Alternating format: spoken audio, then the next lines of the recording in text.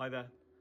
Okay, so as probably a lot of you know, I've been working FT8 for a couple of years now since I got my foundation license. Seemed like a good idea at the time because, you know, with a limit of 10 watts TX power, it can be a bit difficult on HF. When the bands are crowded, you don't get anywhere in a pile up. I suppose you can call QRP, but you know, it's generally a bit of a pain a lot of the time. But obviously with FT8 narrowband digital mode, 10 watts gets you all over the world.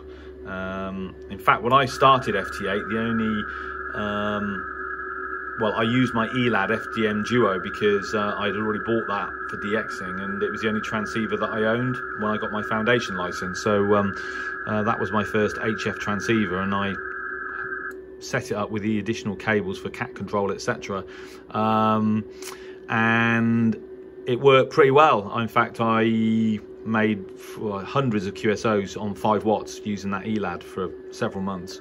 Latterly, I use the Yaesu FT991 in front of you, and now that the ICOM IC756 is in the shack, I'm tending to use the Yaesu for FT8, and I have it basically continually connected to one of my computers, and here it is, and so the ICOM basically gets used for SSB.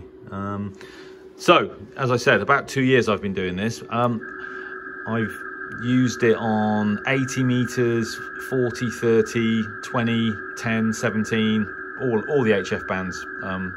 I've operated FT8.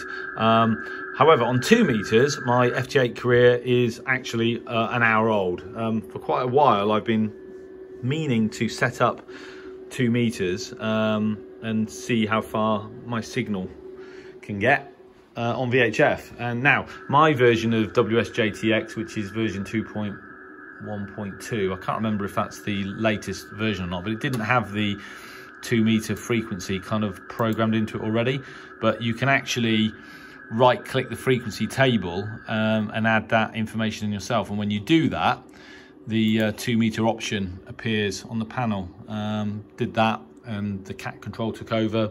Radio automatically tuned to 144.174 megahertz, and the Yaesu has 2 antennas, one for HF and one for sort of VHF, UHF, and away we go. And so, as I said, I've been doing this about an hour on 2 meters, and within that hour, I've been fortunate enough to have been decoded a couple of times already. So there they are on the map. Now this guy, Mike 0 Delta Hotel Oscar, he has decoded my signal several times in the past hour. In fact, he decoded it again 3 minutes ago. And this guy, there he is. He is in Crookham Village, which I don't know at all, but according to QRZ.com, sorry, according to PSK Reporter, he is 28 kilometers away. And then, just to prove the pudding, this guy here decoded me 27 minutes ago, and he is Golf 8 Delta Juliet Foxtrot, and he is in High Wycombe, which I do know very well, and he is 23 kilometers away. So, you know, not too bad for the first hour of operation. It proves that the system's working, but what's I suppose a bit more surprising is that the antenna that I'm doing this with is here, which is a home-brew Collinear built for me by a guy that works for me actually, G1ZMA, fellow radio ham, constructed from some old copper piping that was lying around, and currently sat on the floor in my shack near a window. Now, I'm dumping 20 amps into this thing at the moment, 20 watts, sorry, power at the moment, and I know this antenna works really well because we tested it about a week ago, and he lives about 3 miles away from me, and with 5 watts into this antenna, my signal at his QTH was 60/9, and that's with it sat on the floor of my shack. So 5 watts, 60/9. he lives about 3 miles away. So I know that the antenna works pretty well in principle. So I suppose the fact that I'm putting 20 watts into it now, and I've been decoded by an operator 20 odd kilometers away, I guess it's reasonable, really. So yeah, I'm happy. So anyway, more experimentation required, obviously, and by that I mean I need to put it outside and mount it somewhere. It's pretty ugly, as Collinears go, and it's pretty obvious. So I'm going to mount it somewhere, probably not very high up off the ground. I mean, I'm already pushing my luck with my G5 RV that's sort of swaying in the breeze.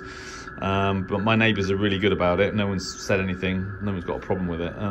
But I should set it up outside and see how far I can get my signal. But there you go.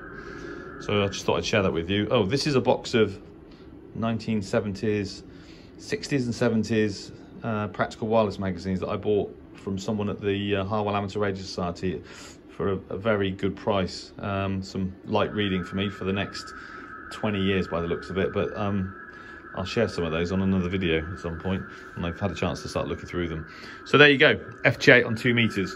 My career is about an hour old, but the system, the whole setup works, and I'm interested to as I said, have a go with when I've got the antenna outside, and you know, I hear stories that you can get over into Europe, you know, on 2 meters when conditions are good with a decent setup. So I'm definitely interested to see if that works or not. Okay, well, from my shack to, at a very late hour, or should I say early in the morning hour, I really need to be in bed. I'll wish you good DX, and thanks for watching.